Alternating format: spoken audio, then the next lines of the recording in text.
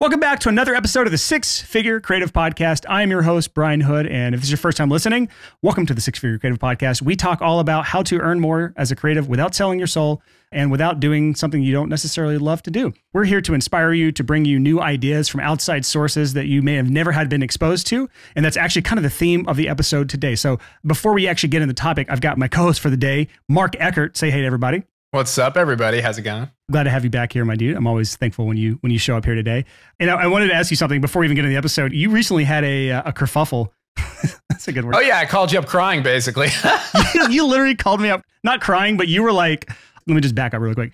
Mark has multiple businesses. We'll probably talk about some of those today because they're relevant to what we're going to talk about today as creatives and inspiring you to grow a bigger, better business. We had at least one shortcoming with that, and that is your major source of client acquisition or customer acquisition was tied to a single source. You had a single point of failure, and that single point of failure failed on you. Talk about what it was that happened when you called me that I had to talk you off the ledge. Just briefly go over that because this is relevant to people that are doing what you're trying to do.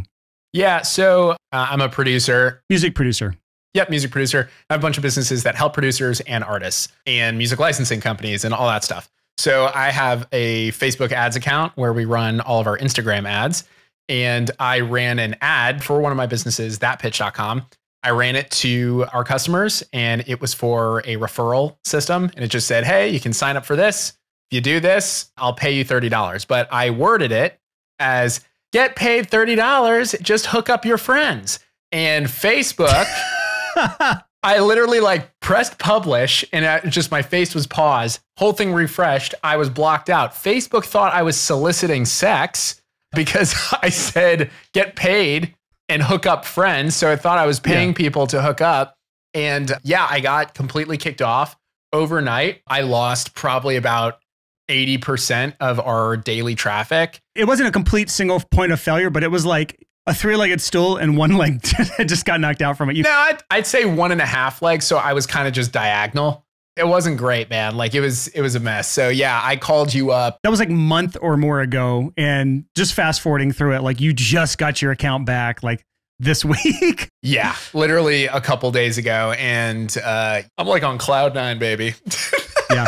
But in the meantime, this was the advice I gave you, which is good for listeners to hear just in the future as our audience grows, becomes more successful, expands what they're doing with their businesses and starts digging into paid advertising.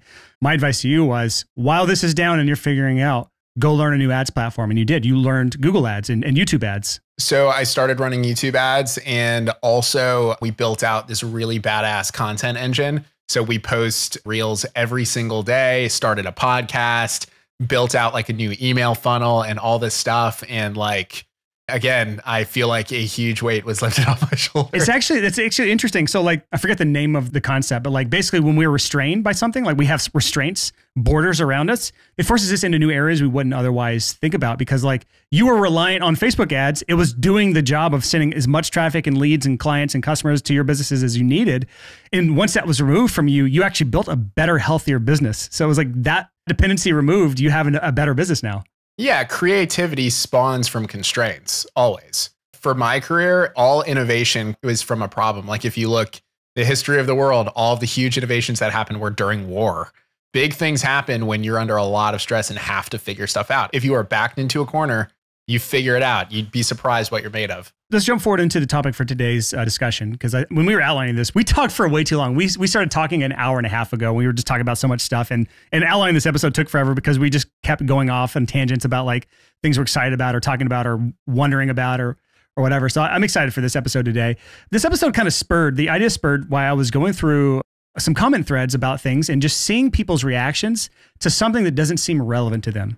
So I'm hoping I was smart enough to write a good enough hook for this episode and title for this episode and description for this episode where you thought it was relevant enough for you and you didn't have the response, oh, this isn't relevant to me. This isn't going to help my business. I'm too much of a snowflake for this to apply to me. I'm hoping that wasn't the response. And if you are listening, in fact, you aren't that person. So that's great, which sucks because I think the person who most needs this episode is the person who would never listen to this episode because there's nothing I can do to hook that person in.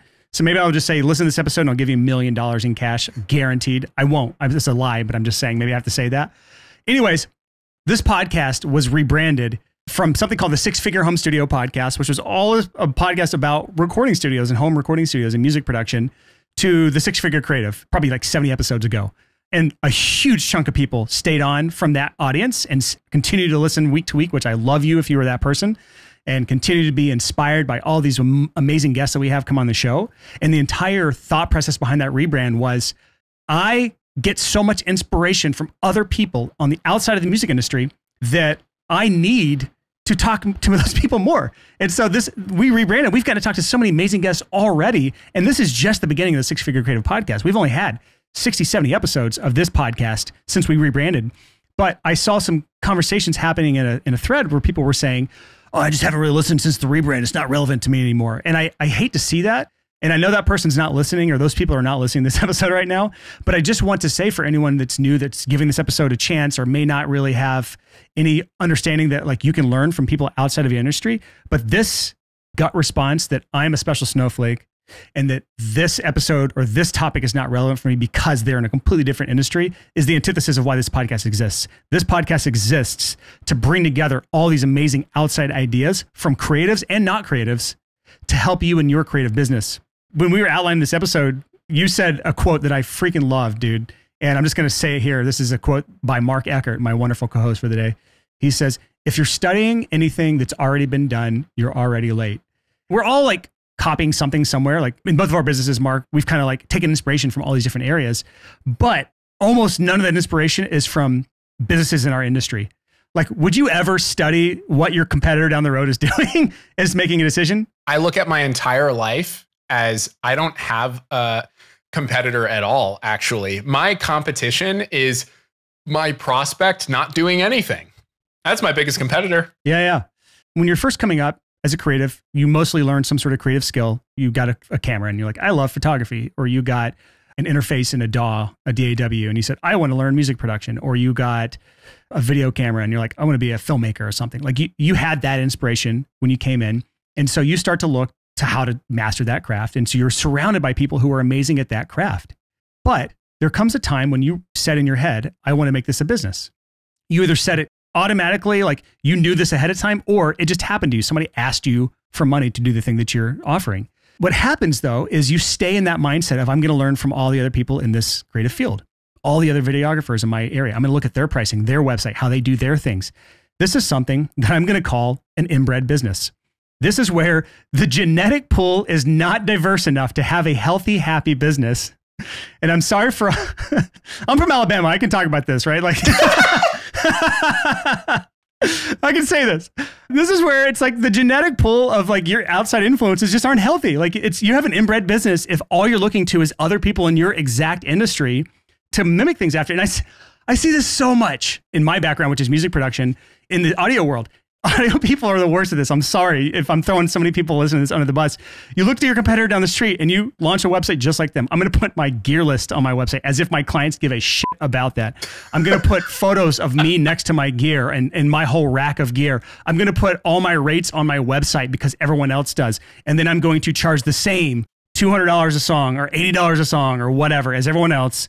And then I'm going to wonder why no one's coming to me because you're a commodity. You're an inbred business and no one wants that. So this episode is kind of like just one of those reminders. And we've got a lot more content than just like us shaking our finger at you today. But like we've got some stuff we want to talk about, a case study, an example of someone bringing in $1 million a year because they took outside inspiration. Like maybe I should have led with that. Maybe that's a better hook than whatever I used at the beginning of this. Just note, like the healthiest businesses I've ever seen have a vast DNA pool. They are the beautiful non-inbred businesses out there. And I want to talk about one today. But I've been talking about so much. Do you have anything to add to what I've said so far, Mark? Yeah, I mean, if you look at like the most badass businesses in the world that always stand the test of time, they're the best at taking inspiration from everybody that's not in their business. This could be creative. I mean, it could even be in like real estate or like anything. I mean, there's countless stories. But yeah, you need to be studying everybody else because nobody around you is actually creative. You're just going to be copying them. Yeah.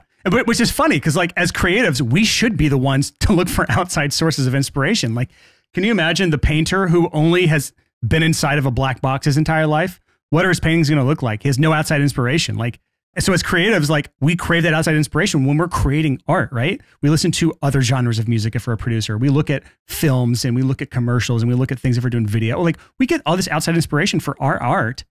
But when it comes to businesses, we are the most creatively stagnant, inbred people there are. And it just goes against everything that I believe is creative. So you said another thing, another quote I'll attribute to you, Mark. If you are an inbred business, the best you can ever hope to be is number 2. Like that's the best you can be because you're just copying number 1 and everything number 1 does. So the best you will be is a watered down copy of that. And you can maybe be a worse version, number 2. Like I don't want to be that. I want to be the best at what I do. And it takes outside inspiration to do that. So I want to move into, you can call this a case study, a really good example of somebody who's looked to outside inspiration and created a wildly successful 7-figure business as a single person. It's a freelancer called Design Joy. So if you're watching on YouTube right now, I've actually pulled up their website. I'm going to kind of go along with this. But if you look at Design Joy's website, he has taken a ton of inspiration from the startup community, specifically like the SaaS community, software as a service. And he's turned his entire business model on its head because the way he does things, I'm just kind of scrolling around, is he has, this looks like a software company. If you're looking at the screen share right now, he has literally pricing plans where he has monthly payment, quarterly payment, yearly payment. He has 3 different plans to choose from, and it's in a recurring service. And he charges really high rates. If you're looking on YouTube right now or watching the video of this, it's very high rates, like higher than most designers, but it's a flat monthly fee for unlimited design. He has taken this business model from the software as a service community, which for those who don't know what that is, to me, it's one of the best industries to take business advice from because they have quantified so much of what a service-based business does. And then they are obviously replicating it with software. So like the business model is actually nearly the same if you can make it work as someone like the Freelancer, but they have just turned us on its head. And that's how you've built these billion-dollar unicorns because they've got such great business models. So I know you, Mark, you kind of did the same thing. Whenever you were in full-time music production, you looked to the outside sources of this, like these companies doing recurring revenue, and you did the same thing in music. And you actually, the first time you were on the show, back on episode 68, which was in 2019, like beginning of 2019, you were on the show because you had built a recurring revenue business as a music producer, which is way outside the norm. So talk about that transition and where you got inspiration for that. Yeah. So just like most freelancers, you get a client and they pay you a flat rate, then you do that work. And then you might hear from them like a year or 2 later. When I was just producing full-time independent artists, that's kind of what they're used to. In fact, a lot of times they're used to paying half up front and then the work gets done. And then the producer says, hey, when you pay me, you can have the finished everything, everything's going to be done for you. And I was like, I just want consistent revenue. I just want to make sure my rent's cool. Every freelancer knows the feast or famine cycle that most freelancers go through at least once in their life. I remember like one month I made 20 grand into January, and then February I made $1,200. Yeah, that's like really common. So I decided like, okay, how much do I charge for a song? At the time I charged, I think it was $1,200 a song. And it took me, I think on average about 5 days to complete it with revisions and everything. So what I did is I divided that by 5, 1,200 divided by 5. What is that? Like $200 something or whatever. And I just made it a point where I'm going to give them 6 days. It's going to be better. And I'm just going to charge a monthly rate over 3 months. So it was $400 a month. The production was going to be completed at month 3. We had stages of production and they got more time. It was a better product and we could like release the track and then they could just stay. So we got the track done month 1, month 2. And then by month 3, we were promoting it. And month 4, which started like the new 3-month period, we started another song. Every quarter, they're putting out a new single, which is like the better business model for clients as well. So it was a win-win. My whole strategy was basically marketing. Like in today's day on Spotify, you have to put out an album. People listen to singles. You get on a playlist. So you should just be consistently putting out singles. So let's make a plan that works for you that can put out singles. And you don't have to save up a huge chunk of cash. It's just, hey, I'm a bill. I'm just like a really expensive electric bill. You know where my mind goes when you say that? I'm just a bill sitting on Capitol Hill. That's right, dude. That was me. Yeah, that was great. And I completely got that from subscription models. And then every single business I currently have is a subscription model that replaced something that was not a subscription model. Was that after you read the book Automatic Customer? I never even read Automatic Customer, which is hilarious. I had a bunch of friends send it over, but then I started like picking it up and I was like, this is what I'm already doing. So And so like, okay, going back to Design Joy, like he has automatic customers. If someone signs up on a monthly or quarterly or yearly plan with him, he has that customer until they cancel. So he doesn't have to go out and constantly get customers. So it's wonderful if you take the SaaS philosophy, software as a service philosophy of the recurring revenue customers and bring it to the freelance world. And not every business model can make that happen. Obviously, if you're a wedding photographer, this is probably not the business model for you, but there are plenty of other industries to learn from. You know what my favorite business book is? I know you already know this because I said it to you before we actually did this show, Yep. But pretend like you don't know, Mark. Do you know what my favorite business book is from the past 2 years? What is it, Bri? You don't have to say it like that, but it's fine. What is it? It's a book called Gym Launch Secrets. And it has nothing to do with a creative business. I have no plans to launch a gym, but it is one of the best business books I've read in the last 2 years. It is incredible. I've recommended it to so many people. And this is the perfect example of what I'm talking about. When I look to outside industries for inspiration on what I'm going to do in my business or my business is in my case, I love seeing these other things. Like Alex Hormozy in that book has built an incredible business model for the gym industry. He turned that into a 7, 8, 9-figure coaching business. And then he turned that into a massive portfolio empire that he's now at 100 million a year, something ridiculous. So like, I would love to learn from those people as a creative because I'm a creative entrepreneur. There's so much to be gained from these outside sources. And instead of saying Gym Launch Secrets, I'm not going to read that book. I don't want to launch a gym. I said, you know what? I like Alex's other book, $100 million Offers. I really love that book. He only has one other book out right now. I'm just going to read that too because I love the author. And I'm like, it was way better than $100 million Offers in my opinion. So a really cool example, I'm just going to bring up another book, but then I'm going to state an example that was stated in that book that completely resonates with this whole topic. So there's a book called Blue Ocean Strategy, and it's one of my favorite books of all time. I've approached basically my entire career with Blue Ocean Strategy. That might be the most referenced book that I constantly talk about that I've never read. I just love the idea of the Blue Ocean Strategy. Sum up the Blue Ocean Strategy really quick for anyone not listening right now. So here's the idea of the Blue Ocean Strategy. If you're near the shore, right, there's a bunch of fish, there's more sharks, they're all fighting over the same food.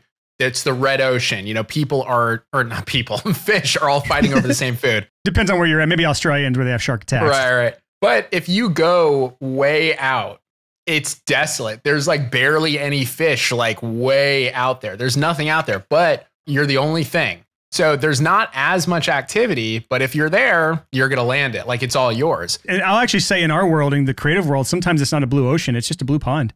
It's a small little niche that's not being served. There's nothing in it. We have it to ourselves and we can set up shop there without any competition. So sometimes it doesn't have to be some massive ocean. When I was only producing full time, firstly, I was the producer for indie pop artists. I didn't work with any other artists. I only focused on this one. I used to reference your headline on your website so often. It was literally just said, all I give a fuck about is producing indie pop. Producing indie pop artists. I had it down to a science. I was really fucking good at this like one thing. It's all I listened to. Is so easy for me. But then I went even deeper. I kind of realized that the majority of people who really want to hire a producer are ones that are not in huge music scenes. You know, I was kind of like just researching and I was like, wow, the majority of people making this style of music don't live in LA, New York, or Nashville or London. They're actually all over the world. So anytime I would post something back in the day, like I would do geolocations and they were in like random cities and stuff. But I also, when I would run ads, I basically had every English speaking country, but I excluded major music cities because I'm in Charlotte, North Carolina. I'm the guy who understands your music scene. I'm independent. You're independent. You make this kind of music. I specialize in that. And I only do that. That took me very far. But a really cool example from Blue Ocean Strategy, there's a wine company called Yellowtail Wines. If you're in the US, any grocery store you go to with the kangaroo on it, that's Yellowtail Wines. And it's a massive section. Well, they were the Australian wine company. And at the time, there was no famous Australian wine. At the time, it was California, France, Italy, all the super, super fancy stuff. And the team at Yellowtail Wines were like, we're never going to be able to compete with this super sommelier, fancy wine brands. And so they realized a lot of people liked the taste of wine, but they felt so intimidated shopping for it. They felt so scared ordering it because they thought people were condescending to them. Or they would say it wrong because wines choose the most pretentious French words possible. Right. So Yellowtail was like, okay, we're going to be the wine company for beer drinkers. We're going to be the wine company for soda drinkers. And within a couple years, they dominated the market. And it's because they were just looking at people that weren't being served. And they just studied what was being done in other markets. And they just did very well for themselves. Yeah, and that's kind of the whole point of this episode. I mean, this may not be a long episode, which is fine, but if it changes one mind out there that like outside inspiration is the way of growth and being an inbred business is the way of death, it's stagnation, it's unhealth. That's all I want is to get that message across. And this is kind of for our entrepreneurial listeners. Like it's like a spectrum. Like there's the creative side of us and then there's the entrepreneurial side of us. If you're listening to this podcast, you likely have some entrepreneurial side. For some people, that's the dominant side. Like for me, I'm actually more entrepreneur than I am creative. I learned this over time, but the creativity was actually a means to be entrepreneurial. I couldn't create a product. I didn't know how to launch a real business, but I knew how to offer a service. And over time, as I've had all these new ideas from outside sources and other industries that have influenced me, I've been able to launch bigger and better business models. I have 2 software companies. It is a way better business model than freelancing. I will straight up say that as someone who has an audience that's almost all freelancers. It should sound sacrilegious, but it's a better business model. The only way you're ever going to get to that point, if you want to graduate from freelance, as I call it, and build some bigger, better business model, especially one that allows you to travel to Bali on a one-way ticket in a couple weeks, where I have no return date planned. I'm just going to be gone for the fall. You can't do that if you're an inbred business. I just love it. That's the term we've landed on. Brian, I'm also like not kissing ass here, but I want to push back on you saying that you're more like business than creative.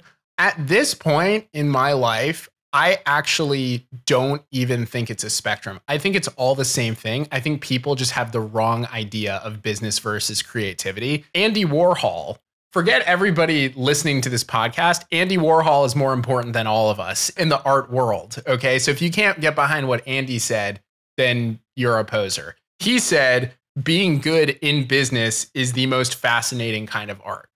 And he also said, I sent this quote to my buddy earlier today because he was dealing with the same exact thing.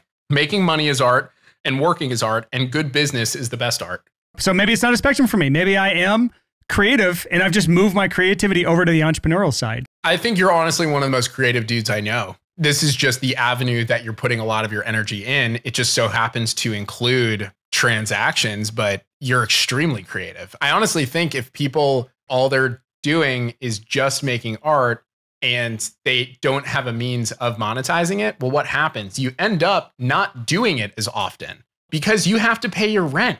And what's going to happen? You get stuck in a shitty 9 to 5, and that's going to be your life, your whole life. Do you really think that you're going to be more of a true artist than somebody who's doing it full time? No, you're insane if you think that. So honestly, I think the most talented, most hardworking, most skillful artists there are so happen to be in business for themselves, and they're damn good at it. Yep. So if you're listening to this podcast and you're like, okay, what do I do now? Go be inspired by other books. Go look through our backlog of episodes, even the episodes from 150 and before when we were the 6-figure home studio and we were talking predominantly to music producers and home studios. There's tons of great content in those episodes that is directly applicable to any creative freelancer out there, and frankly, many other business types as well. But don't fall into the trap that I see so many people falling into. And I'm wagging my finger at some of our maybe not listeners now, but definitely past listeners who stopped listening when we transitioned. Stop being the person that looks at something and says, oh, that's not for me. It's the same type of person that says, I can't do that, instead of, how can I do that? I think that's the difference between the unsuccessful say, I can't do that, I could never do that, and the successful just say, I can't do it yet, but I would love to. What can I do to get that done? Or how can I accomplish that thing? And here's another thing is if you're only studying in your industry, realistically, you're only going to get so far into truly learning how something is working, because the majority of the people that you would learn from have a vested interest in you not being as good, because they're going to look at you as a competitor, unfortunately, because so many people in the creative industry think there isn't much money to go around, when in fact there is a lot of money to go around. But if you learn from other industries, like if you meet somebody who owns a restaurant and it's just awesome, like it's amazing food, they're packed, you can tell they're doing really, really well. You talk to the owner of that, oh my God, they're going to tell you everything they do. They're going to tell you their profit margins, how they've, made sure that the environment's great for everybody. Well, if you're let's say an artist and you have a Facebook community, you can learn from that. Okay, how did this person make sure everyone was comfortable? Like, how did they do the seating arrangement? How did they make sure everybody was taken care of? Can I bring that into my Facebook community?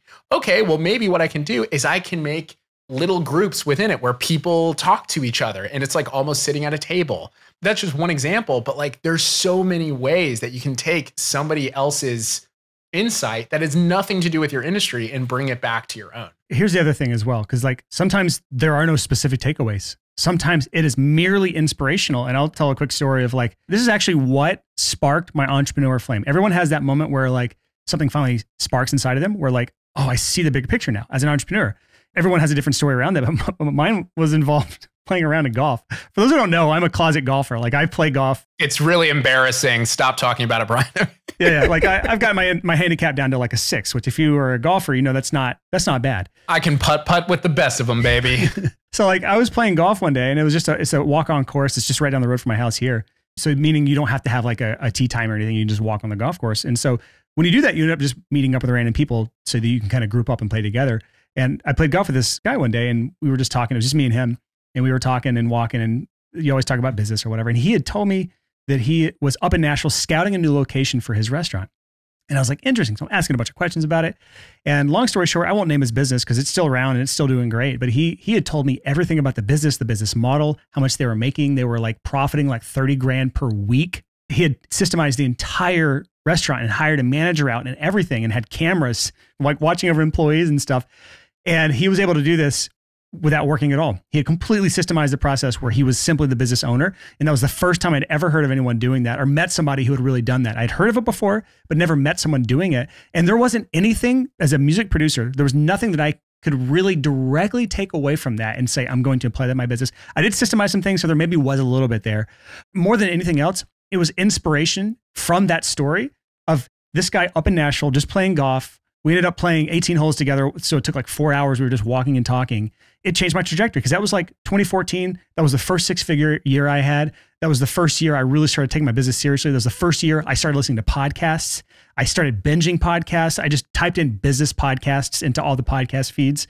That was the start of my entrepreneur journey. And so like anyone listening right now, maybe this is your start of your entrepreneur journey where you're realizing that there is creativity in being a business owner. There is creativity in entrepreneurism, but it takes the outside perspective from all the successful other industries brought back into your industry so that you're not an inbred business owner, which sounds harsh if you haven't listened to the rest of this episode. But again, we need that diversity in our DNA of our business in order to make this work.